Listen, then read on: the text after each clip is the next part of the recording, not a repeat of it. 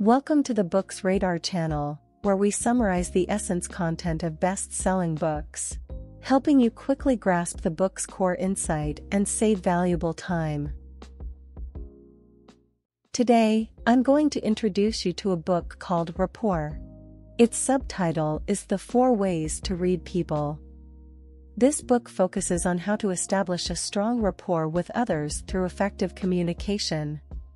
The authors of this book are a unique couple, Laurence Alison and Emily Allison.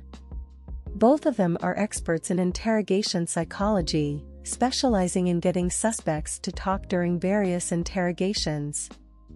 They have over 30 years of experience in this field and truly live up to the book's title, Mastering the Art of Communication, Building Powerful Relationships with Strategic Communication. You know, communication between interrogators and suspects is considered one of the most challenging forms of communication in the world. However, the author's research reveals that even in such difficult communication scenarios, certain communication techniques can have a significant impact. Drawing from their practical experience, they've developed a comprehensive communication guide, which has been adopted by international law enforcement agencies and police organizations in multiple countries. The book we're discussing today is essentially the layman's version of this communication guide. In our everyday lives, we often encounter challenging communication situations. For example, how do you address a colleague who has crossed your boundaries? How do you connect with your teenager who locks themselves in their room and refuses to talk? How do you communicate when faced with poor customer service? These are just a few examples. The authors tell us that, in handling these difficult communication scenarios, we shouldn't rely on ad hoc responses. Instead, we should master a systematic communication methodology to establish strong relationships with others in interpersonal interactions. This is the key to addressing problems at their root. A strong relationship refers to a state of mutual recognition and understanding between people. When two people are in such a relationship, communication and cooperation become much smoother. Whether you want to expand your network of personal relationships, turn adversaries into allies, or extract reliable information from initially uncooperative sources, mastering the art of building strong relationships is crucial. It's not just a fundamental life skill, but also a vital professional skill. Next, I'll break down the process of building strong relationships with others into 2 parts. The first part consists of universal relationship building principles, and the second part includes 4 communication models named after animals, each suited for different types of individuals. You can choose the model that best fits your needs to enhance your ability to connect with others. Part 1. Let's start with the first part, where I'll introduce you to the universal relationship building principles, which the authors have coined as the HERE principles. HERE stands for honesty, empathy, autonomy, and reflection. Honesty means that in conflict situations, we should not evade issues, sugarcoat problems, or beat around the bush. We should express our thoughts candidly to others. The authors emphasize that honesty forms the foundation for any strong relationship. Furthermore, when conveying our thoughts, it's often better to communicate face-to-face rather than using passive means like emails, texts, or instant messaging. These passive methods can lead to loss of information and emotions, resulting in misunderstandings. Now, let's discuss autonomy. Autonomy means that during communication, we shouldn't micromanage others. We should give them sufficient space to make their own decisions and encourage them to decide independently. Psychologists have found that the more pressure we exert on someone to make them comply with our wishes, the more likely they are to resist or rebel. So, even if you strongly desire others to follow your instructions, it's essential to grant them the freedom to choose. Even when giving advice, it's crucial to include statements like, "Of course, the decision is entirely yours," or provide several options. So far, we've covered honesty and autonomy, and I believe these concepts are clear. Now, let's delve into empathy and reflection. Empathy is a term you might often hear when discussing communication topics. It involves understanding the emotions and values of others through perspective taking. While some people may naturally excel at empathy, others may require external techniques to become proficient at it. For instance, when someone shares their situation with us, it's helpful to confirm their feelings. If a friend tells you, "I'm not sure if my marriage will last," how should you respond? Should you say, "Don't think too much, just live your life," or if it doesn't work, get a divorce? Empathy requires us not to judge others' perspectives, but instead respond to their emotions. You could say, "What's been happening? You must be feeling quite distressed, right?" In this way, your friend might acknowledge your statement, admitting that they indeed feel distressed. Alternatively, they might say they haven't reached that level of distress, but simply find themselves increasingly reluctant to stay at home. Regardless of their response, you gain a better understanding of their thoughts. This is the primary purpose of empathy. It encourages others to provide more information, deepening the conversation. However, what about those "he wants to go east, and I want to go west" conflict scenarios? How can empathy be employed effectively? Consider this simple example from the book. Suppose your 3-year-old child insists on wearing a green dinosaur t-shirt to daycare, but it's freshly washed and not dry yet. If you respond by simply saying, "It's wet, you can't wear it," the child might burst into tears and refuse to listen. Instead, you could use a combination of empathy and autonomy. You might say, "Sweetie, I understand that you love that t-shirt, and it would make you unhappy not to wear it, right? But this shirt isn't dry yet. I promise to dry it today, so you can wear it tomorrow. Today, you can choose from another 20 dinosaur t-shirts.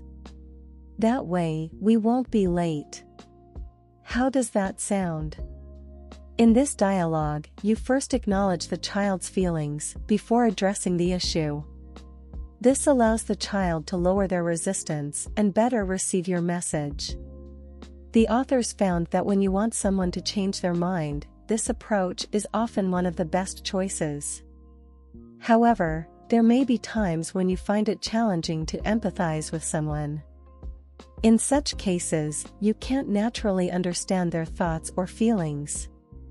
This often happens when dealing with teenagers, for example. Let's say you've noticed your 13-year-old son suddenly becoming moody, reticent, and spending all his time in his room with his phone. You're concerned and want to talk to him. Some parents might call their child out and directly ask, "What's wrong? Are you having issues with your friends?" The child may respond with, "No." "Is someone bullying you at school?" "No." "Did the teacher scold you?" "No." "So, is it because of your recent test scores?" At this point, the child might become impatient. They may stand up and tell you to stop being nosy and that there's nothing wrong. This kind of approach is common but often ineffective. Instead, the authors recommend using the empathy plus autonomy method. For example, you could say, "I've noticed you've been feeling down lately, and you're not talking much. You seem to be isolating yourself. If you ever want to talk, you can come to me anytime. I promise I won't yell at you or get angry. But if you'd rather not talk about it now, that's also fine. It's your choice." This statement respects the child's autonomy and offers empathy, creating a safe and welcoming space for them to open up when they're ready. It acknowledges their feelings without prying or pressuring them. Now, moving on to reflection, the last component of the HERE principles. Reflection means that, after completing a conversation, it's essential to review and reflect on what was discussed. Think about whether the conversation went well and whether you achieved your communication goals. Reflection can help you identify areas for improvement and make necessary adjustments in future conversations. It's like a debriefing process, allowing you to fine-tune your communication skills continuously. Continuing with the conversation between the couple, after the boyfriend's suggestion to start by giving up late-night snacks, the girlfriend responded unhappily, saying, "Yes, we can start with small things. Do you have any suggestions?" When the boyfriend suggested giving up late-night snacks, the girlfriend became upset and said, "I work late every day, and I get really hungry at night. So, do you think I'm getting fat? I noticed you've been chatting quite a bit with Amy lately. She does have a nice figure. Do you like someone with her body?" The author advises that when faced with such questions, you should never answer directly with a yes or no, nor should you engage in an argument.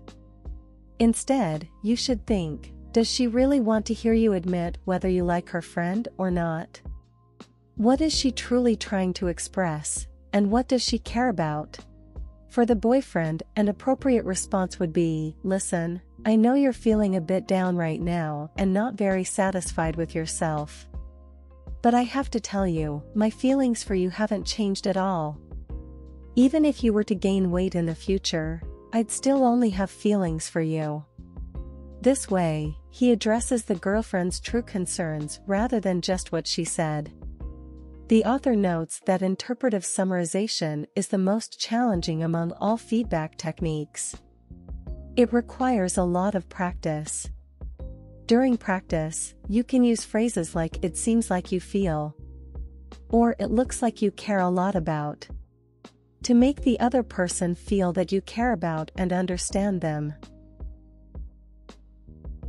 Having discussed the universally applicable here principles, honesty, empathy, autonomy, and reflection, it's time to delve into the second part of the book, which focuses on developing a personalized communication model for building rapport.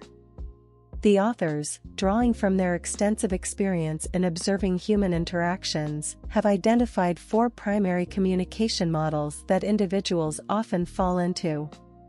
These models are metaphorically named after animals: the Tyrannosaurus rex, the lion, the monkey, and the mouse.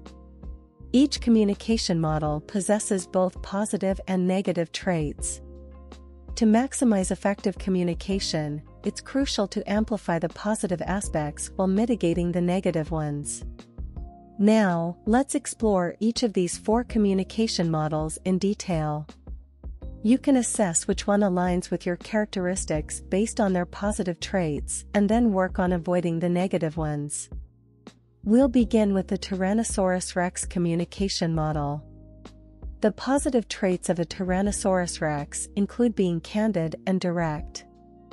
They are unambiguous about their boundaries and communicate their thoughts clearly. This approach ensures that others understand their perspective and don't dismiss their concerns. However, some Tyrannosaurus rex communicators may become excessively aggressive or lose their temper during interactions. They might resort to sarcasm, reproach, or intimidation. Such behavior can be counterproductive and hinder problem-solving. For example, the book's co-author, Emily, exhibited negative Tyrannosaurus rex traits when faced with a noisy construction site during a family vacation. She angrily called the front desk to complain, demanding an immediate resolution. The front desk promised to have the manager call back, but failed to do so. In contrast, Emily's husband and co-author, Laurence, took a different approach. He recorded the construction noise with a tablet, politely approached the front desk, and mentioned their welcoming letter, which assured a minimal impact from maintenance. Laurence played the recorded noise, asking if it aligned with a minimal impact.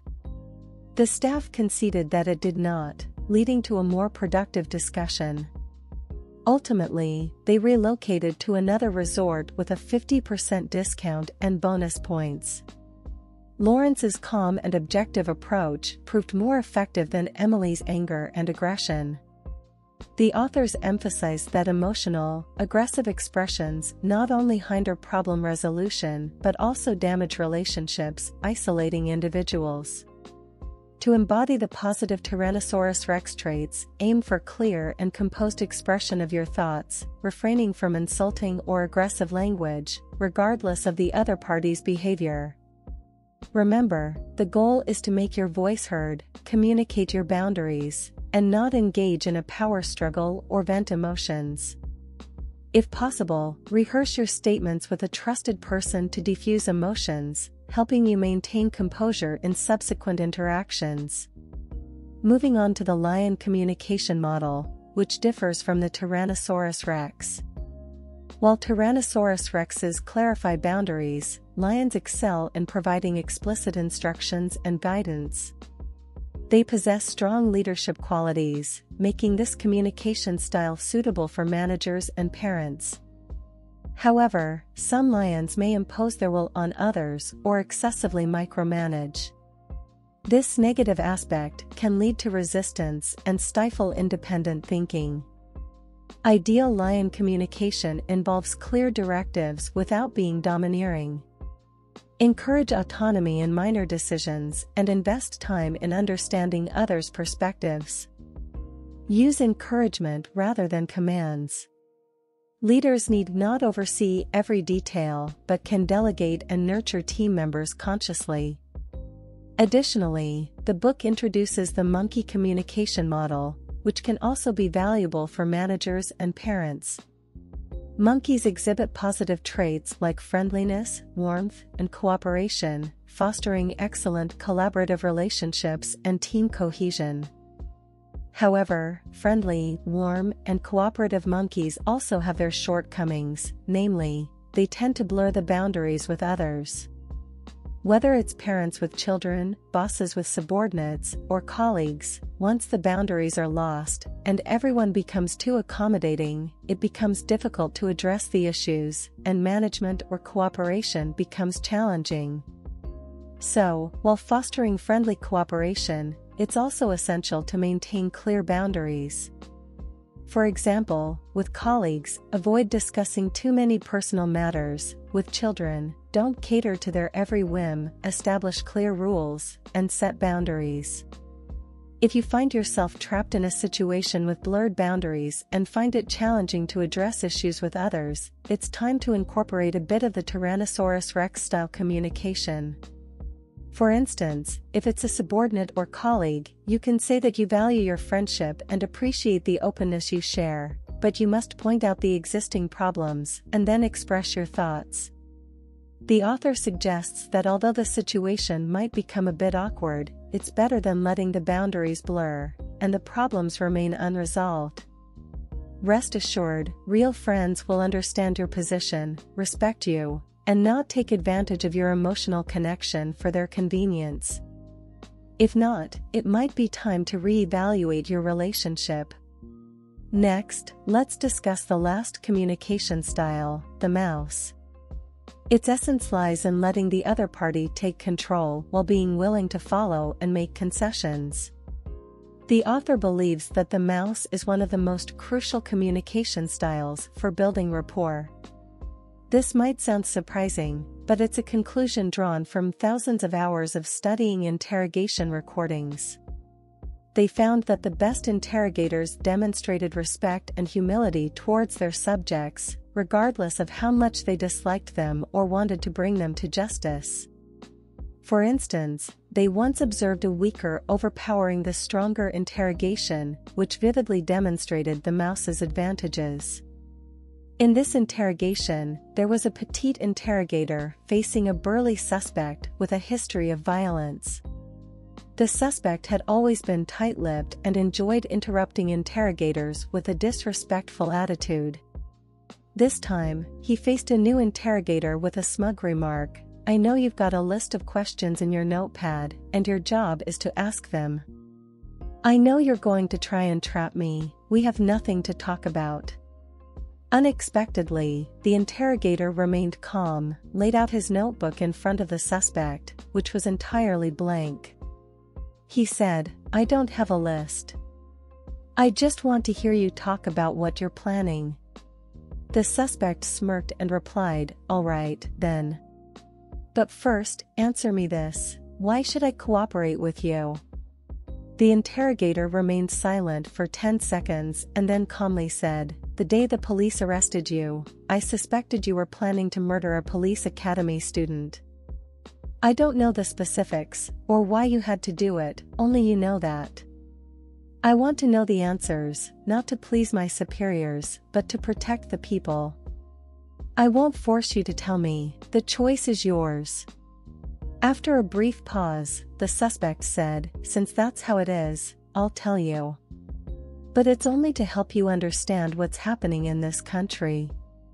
Why could the interrogator successfully engage the suspect in conversation? The author believes it's because he didn't seek to control the suspect.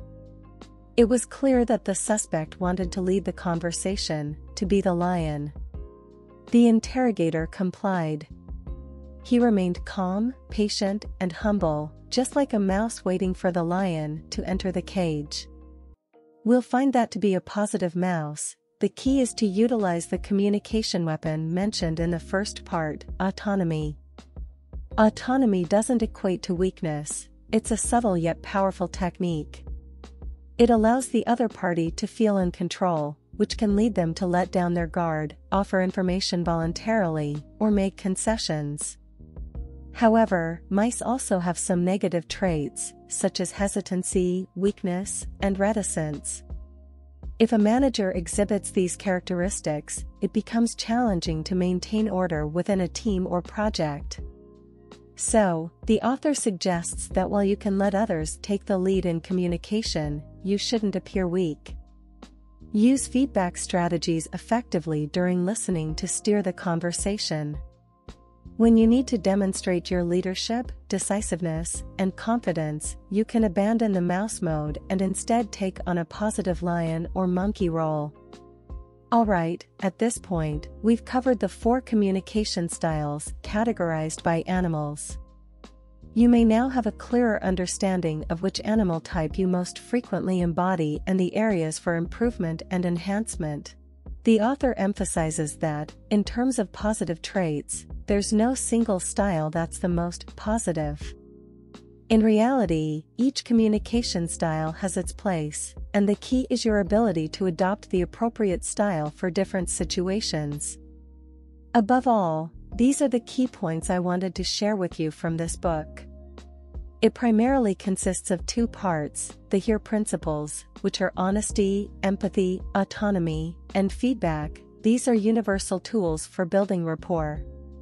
The second part introduces the 4 communication styles named after different animals. You can see that each style has both positive and negative traits. To achieve the best communication results, we need to amplify the positive traits and avoid the negative ones. If you find yourself intrigued by this book, we recommend obtaining a copy for further reading. If you found this video helpful, please consider liking and subscribing to my channel. Your support keeps me motivated to create more valuable content. Thanks for listening. See you in the next video.